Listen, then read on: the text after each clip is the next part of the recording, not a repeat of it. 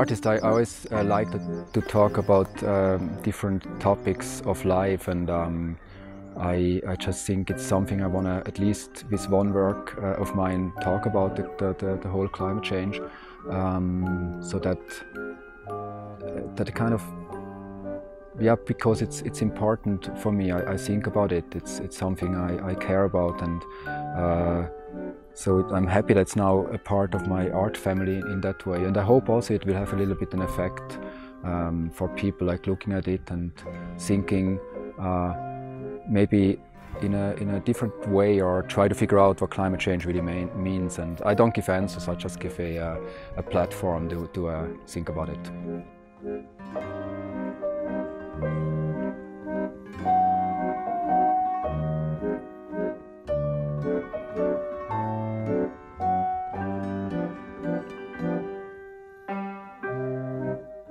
I really do hope that that image, at the moment, 2017, kind of motivates people to think. They look at the image, they see these people with save the climate, but then they are partying, they have animal heads. So there are many questions. I feel it's interesting to think about. And but it's like, I make always a new artwork, and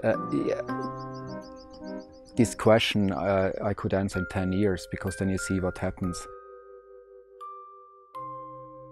The 3D Foundation has taken on a 4-year glacier project, and we are now in our 2nd year. This year we have the amazing opportunity to have Olaf Breuning here, and we're talking about migration. In terms of Verbier, I was really thinking, here you have a town that maybe during the year has 4,000 people, and then in the winter it has 40,000. And this migration to a place, how does this affect climate change? How is this affecting the surrounding environments? So I think that's the relationship to this year, how we're looking at climate change, migration, and in place.